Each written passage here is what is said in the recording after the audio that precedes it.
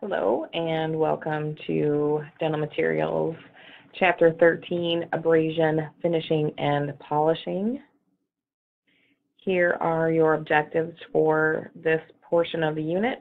You may stop the lecture to read through those objectives on your own. And here is another page of objectives.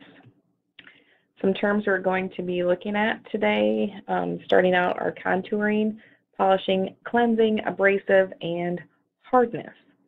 So here we go with finishing is the use of hard and coarse abrasives that are used primarily to remove any gross surface irregularities and to produce the final contour of a restoration. Polishing is the process of abrading the surface of a restoration with a series of particles causing scratches, going from a coarse abrasive particle to a fine particle to produce a smooth surface that's smooth enough to be aesthetically pleasing, well tolerated by soft tissues, and resistant to biofilm adhesion. That means plaque buildup. The purpose of polishing is to remove soft deposits and to polish stains without damage to hard tissues. Cleaning is where we generally have a soft material with small particle sizes that are intended to remove softer materials that adhere to enamel or restorative material substances. So think of the grits in prophy paste. So they can go from extra fine all the way up to extra coarse.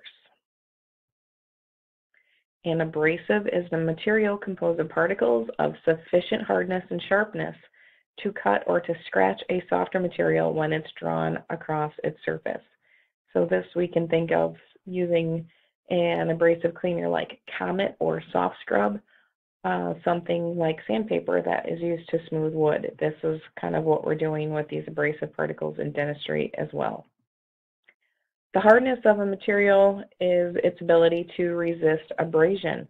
So remember that porcelain is harder than enamel. That's why we try to not put porcelain against normal natural tooth structure.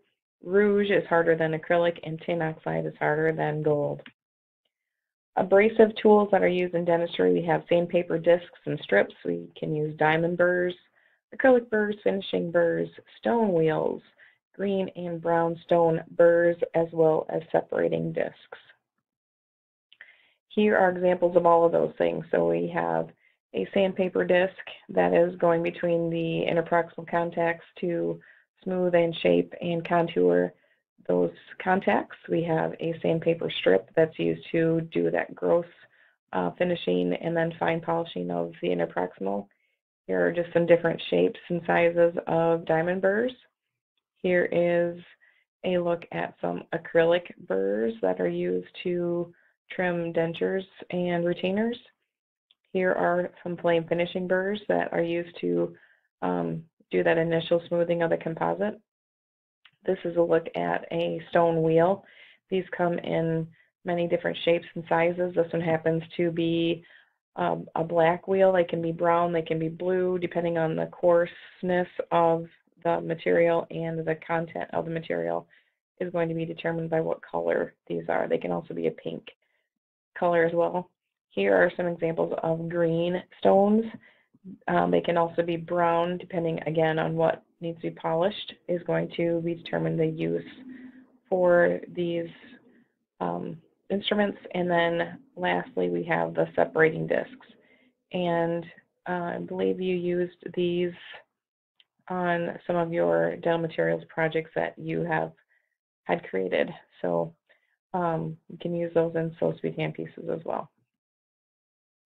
Factors that affect abrasion is the rate of the abrasion is determined by the size of the particles and the irregularity and hardness of the particles.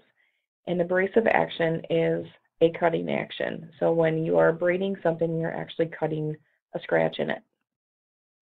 The larger the particles, the deeper the cut or scratch, and the greater the amount of surface removed. So something that is a coarse grit is going to leave a deeper scratch or cut in the surface. The finer the grit, the shallower the cut and scratch is going to be in the surface. An abrasive leaves the surface with irregular grooves, and the width and the depth of those grooves correspond to the size and the grit of the particle of the abrasive that is used. Particles that are large and irregular will cut more efficiently. If the surface being abraded is harder than the abrasive, there is little to no effect. Abrasive particles are classified from coarse to fine based on their size measured in micrometers. The more concentrated the particles that contact the surface, the more quickly the surface will be abraded. And some doctors will use water and or saliva to be used as lubricants to dilute that abrasive, which also keeps burrs from clogging or filling with debris. And if we look at that top bullet, if the surface being abraded is harder than the abrasive, there's little to no effect. So it would be like taking another piece of porcelain and rubbing it against porcelain. It's not going to do anything because they're the same hardness. If we take a denture that is acrylic and we rub that with a diamond, that's going to float through that like hot butter. So you need to use something that is appropriate extra hardness for those different materials so that we're not damaging them when we're actually trying to finish and polish them.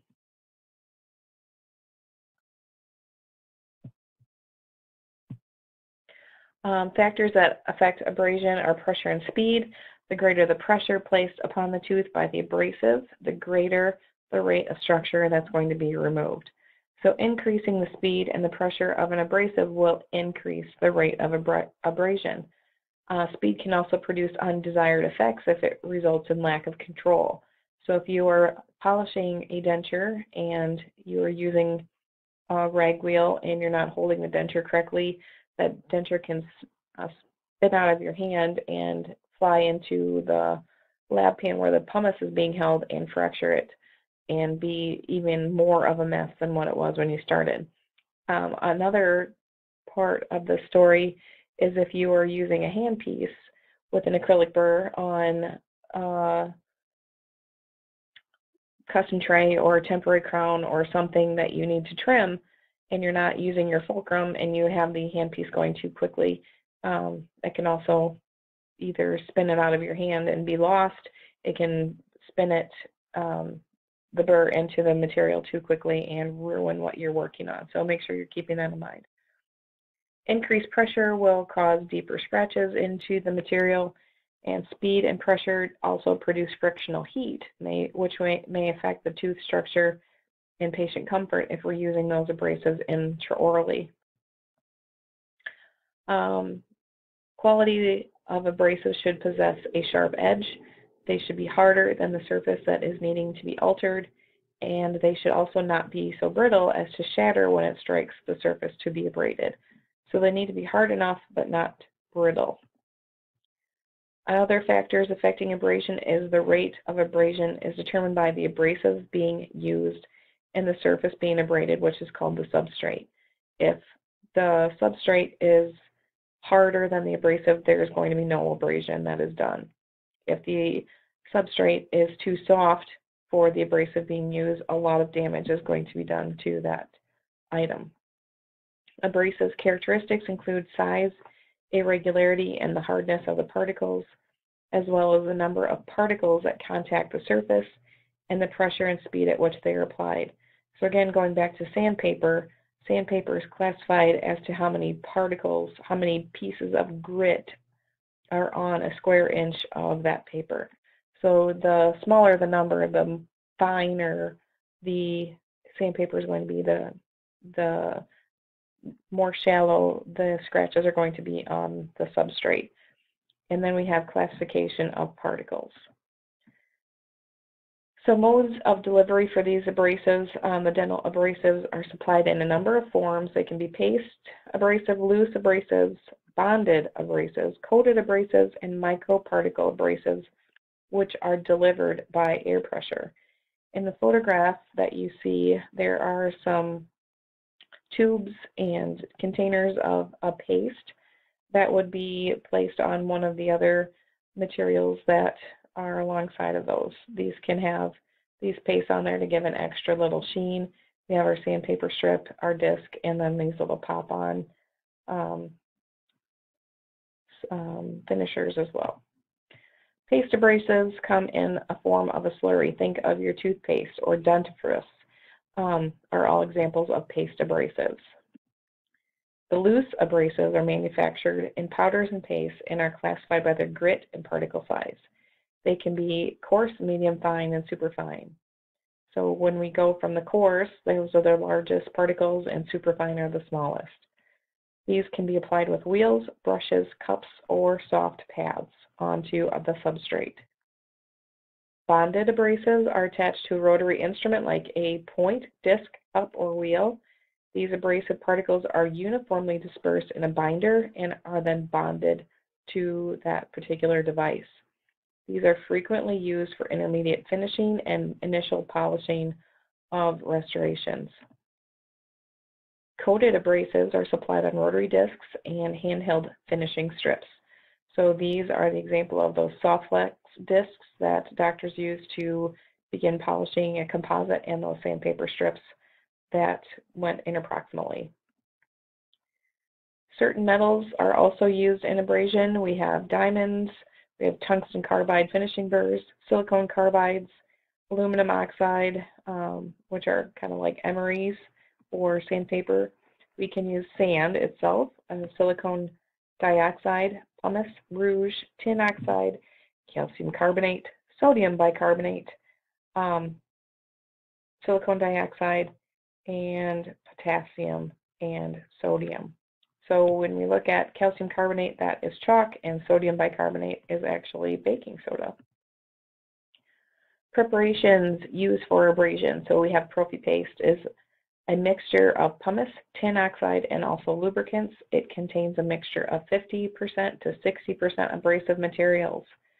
Prophy paste may be 20 times more abrasive to dentin and 10 times more abrasive to enamel than a commercially prepared dentifrice, which is, remember, a toothpaste. So that is pretty abrasive, which is why when we were practicing in principles, you were only allowed to use toothpaste or extra fine prophy paste on your peer partner. When a prophy paste is selected, the least abrasive paste should be selected for the existing stain and soft deposits you see on your patient's teeth. These abrasives should be applied as wet as possible with a light touch and at a low speed so that we're not abrading too much of a tooth structure on our patients. New prophy pastes have been developed which assist in remineralization of the enamel and also to reduce tooth sensitivity. They contain a component called calcium carbonate and a bicarbonate arginine complex, which helps to bind into those dentinal tubules. It also interrupts the caries process, increases saliva to a more neutral pH, and occludes the dentinal tubules to reduce the sensitivity. An example of this is something called MI paste. Components of the prophy paste, we have the abrasive, which cleans and polishes the teeth, a humectant, which keeps the paste from drying out. Water in the paste provides the desired consistency and serves as a solvent for other ingredients in the paste. A detergent facilitates polishing agents in the toothbrush and removing the deposits.